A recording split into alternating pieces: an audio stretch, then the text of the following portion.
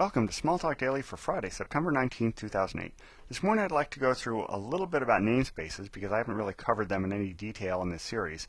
So to get started, we have a new package here called testing, and I'm going to create two namespaces. So I have to go down here to new namespace, and I'm going to call one of them foo, and we'll allow that to be descended from Smalltalk. We'll take the default, and then we'll create a second one called bar, and we'll change this back to Smalltalk. We'll hit OK on that. So now I've got two namespaces, one called bar and one called foo. Now let's go ahead and create a couple of classes. So I'll create my first new class, have it off the namespace foo, descend from object, and we'll call this class 1.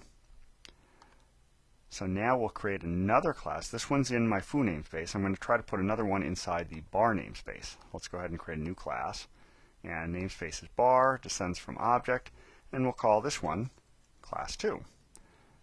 So not too terribly difficult yet. Let's go over here to initialize though, and we'll add some not terribly useful code, but it'll be explanatory of something.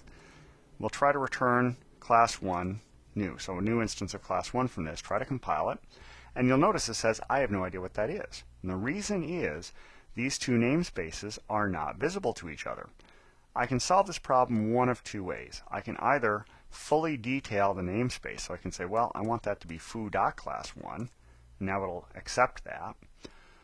Or what I could also have done is gone out here to my bar namespace, and I could have done this. I could import the entire foo namespace, or just that one class, in.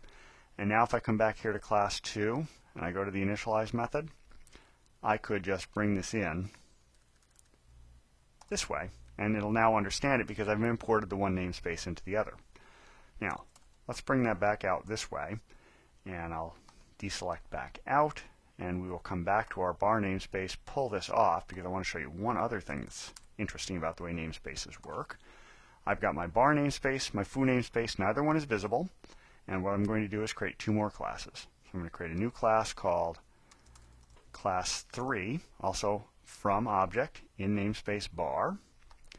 And now I will go to namespace foo and create another new class. We'll call this one class 3 also, but it's in the namespace foo.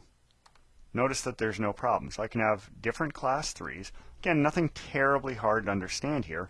Two different namespaces in parallel, so I can have similarly named classes and they don't conflict. So that's pretty much it for Smalltalk Daily today. Hope that's a brief explanation of namespaces. Hope you followed all that, and I hope you enjoyed it. Until next time, have fun with Smalltalk.